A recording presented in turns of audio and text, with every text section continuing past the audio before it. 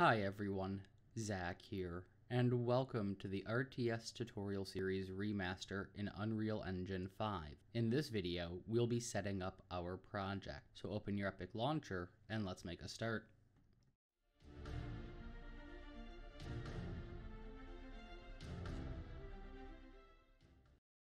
Alright, so here we are inside the Epic Launcher, and if you don't already have Unreal 5, hit the plus sign, click the drop down, and select the newest version, which should be at the top, and that should be Unreal 5. Once you have that installed, resume the video and go ahead and hit launch.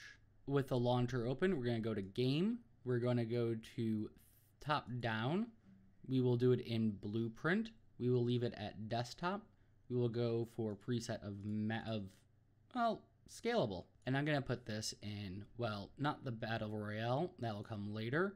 We will put this in our RTS tutorial series. There we go. And I'm just going to name this RTS tutorial. All right, and hit create. And I'll see you in a moment. Okay, so the project's launched. I'm going to dismiss the plugins. I will do the update. And just to make sure everything is working correctly, I'm going to hit play real quick. And there we go. I can move the character around. Mannequin's a bit new. I like that. All right, so there we go. We have that working. So what we're going to do now is just organize our folders. So you might notice, hey, we don't have our content folders like before. Well, if we click this content drawer, there we go. And if we click it away, it goes away. Now you can lock this into place. To get the content browser to stay, go to Window, Content Browser 1. Now I like having this. This is just a me thing, I guess. So here we have different folders. We have all. All right, so what I'm going to do is I'm going to go into Content, and in Content, I am going to right-click, and I'm going to add a new folder called Maps. I'm going to add another new folder called Animations, another new folder that I'll call Core, one that I will call Materials, one that I will call Meshes, and then one that I will call Textures. So I'm just going to open up a second content browser to make my life a little bit easier. And in Content Browser 2, I'm going to go to Character, I'm going to go to Mannequin, and I'm just going to take the Meshes folder here, go into our Meshes folder we've created, and create a character subfolder. And I'm just going to move all of that into there. There we go. Let it move, do its thing. All right, with it moved, I'm going to go back up to the Mannequins folder. I'm going to go to Materials, and I'm going to go back to Materials in the original content browser. And I'm going to create a new folder called Characters. And in here, I'm going to just move all of these into Characters. Let it do its thing. All right, when it's done, I'm just going to pop open there, make sure it's there. It is. Let's go up, go to Animation, create another folder called Character here. And I'm just going to grab both of these or both the folders and both the animation blueprints and move them into there. All right, so that's Materials, Animation, Meshes, and we'll create a new folder called Rigs. I wasn't sure how I was going to handle this one. And again, we'll do Character in here, and we'll take all of these and move them into there. Let it do its thing, and when it's done, double check the folder. All right, there we go. It's moved into there. Let's go back to Mannequin, and we just have Textures left. So let's go back to Content, Textures, create another folder called Character, and let's just, again, move everything in there. Let it do its thing. When it's done, double check the folder. All right, there we go. Let's go there, make sure everything is fine. Let's make sure all these folders are empty, and we're gonna just fix up redirectors and folder and do the same for our content. And with that done, we're going to just delete that. We might have to do this one folder at a time though.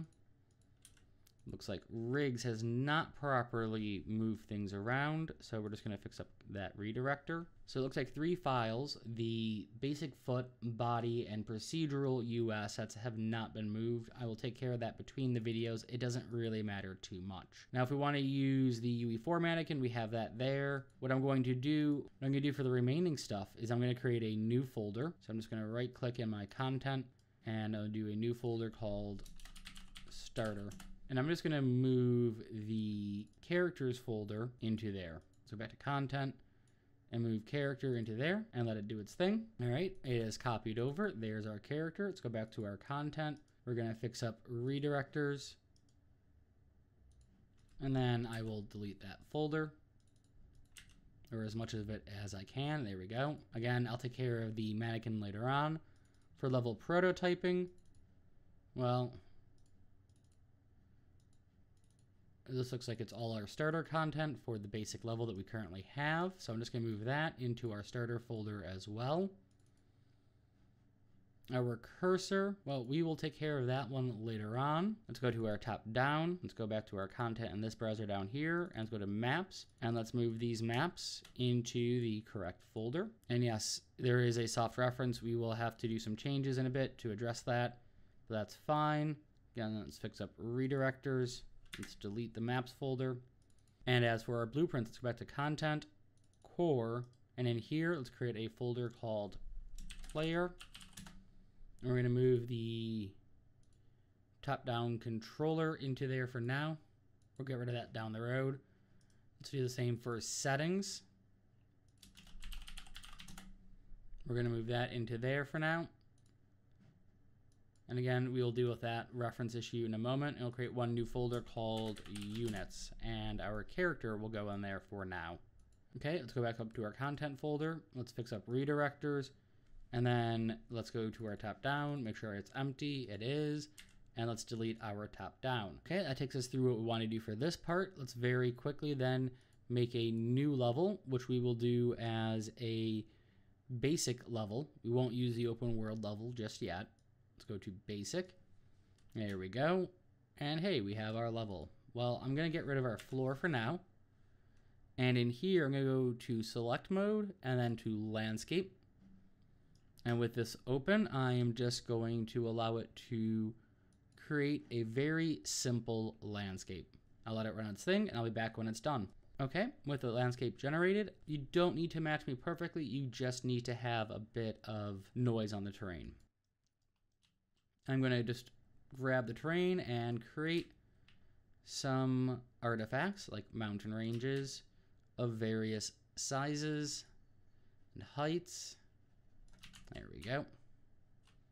That should be good enough for what we're doing. And then I'm going to create one divot as well. So I'm going to hold on the shift key and I'm just going to create a massive divot.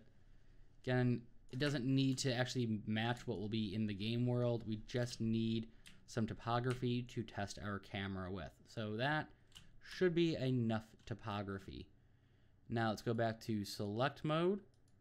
And what I'm going to do, I'm going to click this quickly add to projects drop down and I'm going to type in start and I'm going to grab player start. There we go. And I'm just going to rotate it so it's facing that mountain range. Oh, it already is. So I'm just going to hit play real quick, make sure this works. There we are.